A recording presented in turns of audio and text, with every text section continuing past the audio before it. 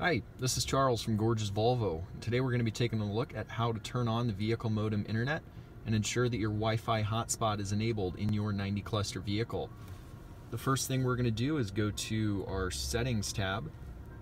If we select settings, then communication, vehicle modem internet is the second to last prompt. We want to be sure that this vehicle modem internet is turned on. From there, you'll get a little indicator up here, just a nice little icon that's always going to tell you that that modem is on. We will go back one page to the vehicle Wi-Fi hotspot. From there, we want to be sure that this Wi-Fi hotspot is checked. While it's unchecked, we can change the factory set network name and password to whatever we would want. We can also edit the frequency band from 2.4 gigahertz to 5, which is just going to give you a little bit faster connection in the vehicle here.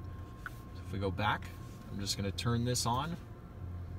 You should now be able to find this Wi-Fi hotspot on any device. Thank you.